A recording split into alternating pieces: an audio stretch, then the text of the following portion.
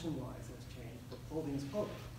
So what happens when clothing is now part of the Internet of Things? And it's got sensors and everything else embedded in it.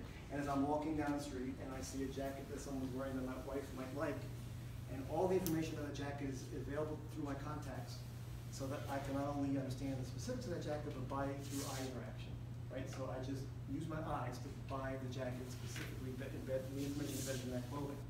Not too far in the future, right? So that changes a life experience, in that case, just buying something. And now think about the interaction shift that occurred there. I'm not typing anything, I'm not touching anything. I'm using my eyes to drive some level of interaction.